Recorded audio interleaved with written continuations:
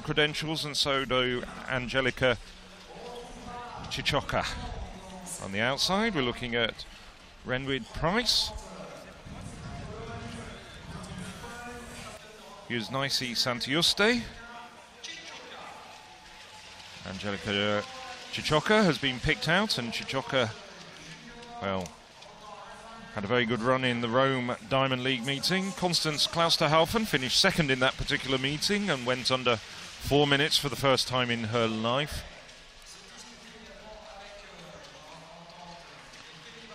Just a quick glance there at the French athlete, Elodie Normand. And Maureen Kloster. Coming here as the number 2 Dutch athlete, no Sifan Hassan, but still very, very competitive indeed. Has a personal best of 3:59.70 and has been running well on the international circuit as well so far this year.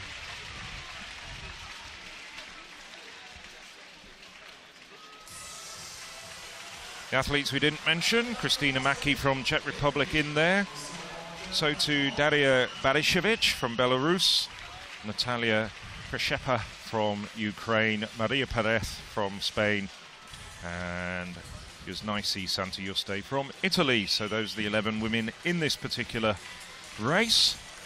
Well, it's going out at a fairly decent pace for a championship 1500 metres. We've seen some pretty lamentable races in the past where they've literally just almost walked around, barely picking their legs up, but this is certainly a little bit better. We've got Klosterhalfen there, and she has had an incredible season so far, the young German.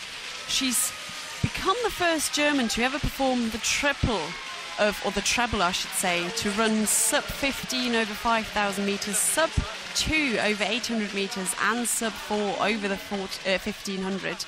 And still the 1500 very much her priority, although her coach has said that he thinks she's got a lot of potential over the 5k distance. So there she is on the outside, slowly moving up. Very bold runner. She doesn't look like it, but very much someone who can go with pacemakers in the elite races, the young German. So 400 metres completed in 76.02. Costa moving to the front now, just injecting a little bit of pace at this stage. The pack all still bunched together. Perez from Spain on her shoulder, Klosterhalfen on the outside, just keeping clear of any trouble at this stage. A little bit of a surprise to see Kosiecka from Poland at the back. We saw there in the men's 800 metres, there's a huge danger if you get boxed and the pace starts to increase. So as they come around to see 2 laps to go. Klosterhalfen takes the lead, going through 700 metres unofficially in 2:07. And I mean, you can just see her striding away, and it's something we saw yesterday in the women's steeplechase, her compatriot Gesa Felicitas Krause. And it's really those youngsters in German distance running doing very well on the international scene as well. And as I mentioned, last year in Ostrava at the Golden Spike, she was running ahead of the rest of the field after the pacemaker went out. In Rome at the Diamond League, she ran really well when she went sub 4 for the first time in her career, and she's just building up that lead on Costa. Well, this is a surprise, because I would have thought that Costa or Kosiecka would have actually chased her at least until this stage. They're just letting her go. As we've seen from her performances on the international circuit, particularly at the Rome Diamond League meeting, it doesn't look as though she's going to tie up. The lead is just growing and growing and growing. It's about 15 metres at the bell, and she's just extending it, and the gap is just extending with every stride from Klosterhalfen. Well, the rest just seemingly running for second place now. I think Costa must have taken a decision as we see 1,200 metres in 3:19.24.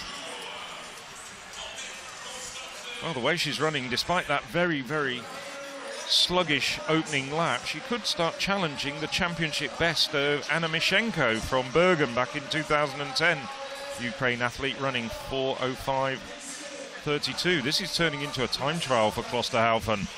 Well, she's just coming round into the home straight. Well, probably a little bit too much to do. I think she's just going to be outside that championship record, but nevertheless, a very fine run indeed. Koshika just closing her down in second place, but there's far too much ground to make up down the home straight. Coming through strongly for third is the Ukraine athlete, Przeszepa. 4:09.57 unofficially for Klosterhalfen. Poland, Ukraine take second and third.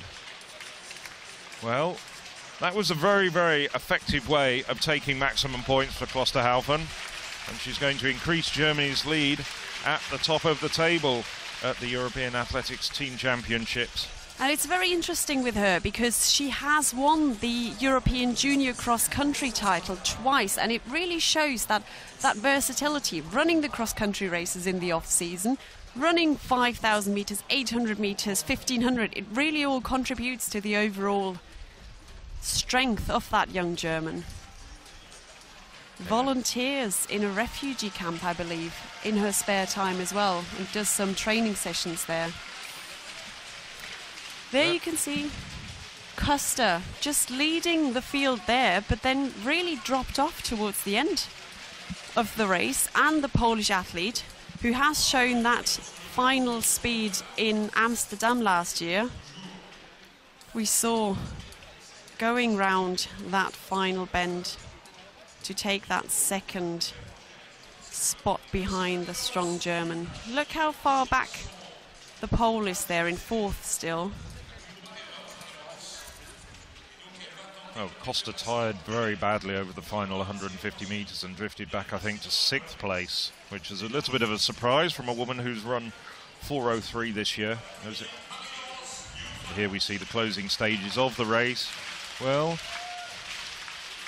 Kichoka did manage to close down a little bit in the end, but it was too much to make up over the course of the final 100-150 metres for the pole, and a very fine win for Klosterhalfen.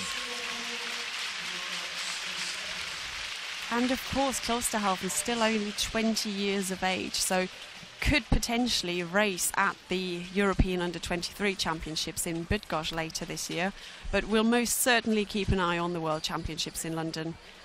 And I don't know whether she's just going for the 1500 or whether she might attempt a double effort there. I know Laura Muir, of course, the standout European athlete over the 1500 and the 5k, is attempting the double, as Schott was certainly one of the athletes they were banking on. And in quick order, we move on to the women's middle distances, and the 1500 metres, Klosterhalfen from Germany.